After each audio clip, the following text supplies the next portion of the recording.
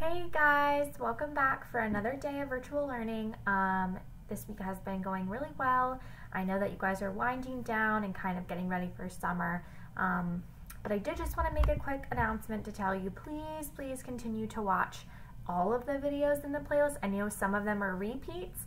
The reason I put repeat videos in there is because we might still be working on that specific skill, or I feel like you need a little bit more practice, or I'm not seeing a lot of return, like work, from that specific skill, so I keep putting those in.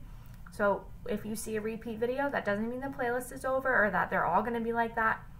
I particularly put them in for a reason. I want to make sure you're watching the whole thing. I work really hard on it, and I really need you to watch it. So please watch the playlists and do all the work.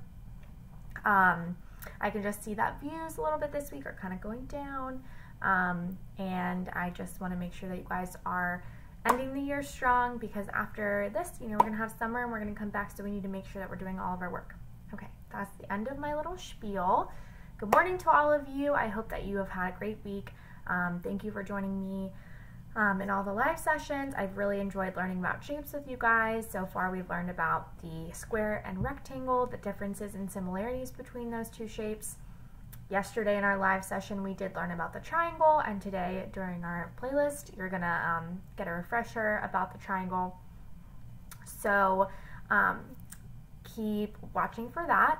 Also, I'm going to add a special Thursday treat to our playlist today. I'm actually going to include a Numberjacks video about shapes. I know you guys love those and miss those from school, so please continue watching for all of that.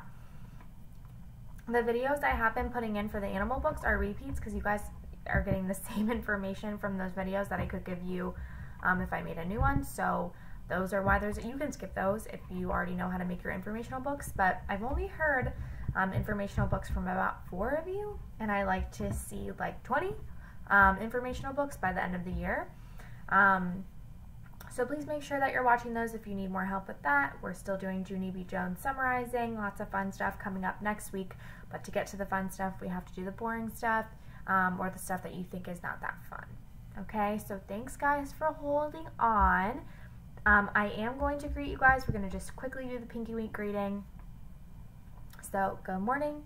I am greeting all of you. Thank you for coming back. I'm super proud of all of your hard work. All right, my 3 friends today, I'm going to go ahead and do our end of year greetings. My first one is Charlotte. My sweet Charlotte, I'm really going to miss you next year when you move on to 1st grade, but you know what? You came in and you already could have gone to 1st grade. You're so bright, you work so hard, and I'm so proud of all the work that you've done in kindergarten. You're such a good listener, you're such a good friend, and you're always working hard. Even when you're chatting, you're working hard. So you literally are constantly working, and I'm so proud of that. And when we've been away from school in this time, I know it's been hard to keep working, but you have never missed an assignment, and I'm so proud of all of that. So I will miss you next year, but you're going to do great with your next teacher. Aaron, you're next. I just love having you in my class. You always make me laugh. You give me some comic relief on the hard days. You're funny and silly and crazy, and you always just make everyone in our class laugh. So our class would not be the same without you, Aaron. We really love having you in our class. You always want to improve. I mean, over the time that you've been at home, you've been working so much on your writing. It has improved like this much, crazy amount. I'm so proud. And your handwriting, you always work so hard. So thank you for doing that. And the last thing that I love about you is that you always volunteer and get excited about your job. Working in class and volunteering and doing things that help me make you so happy, and you just are such a server, and it makes me so proud of you. So I will miss you so much next year. My next friend for today is Luca. Luca, of course, I love having you. You're my sweet hugger, sweet cuddler.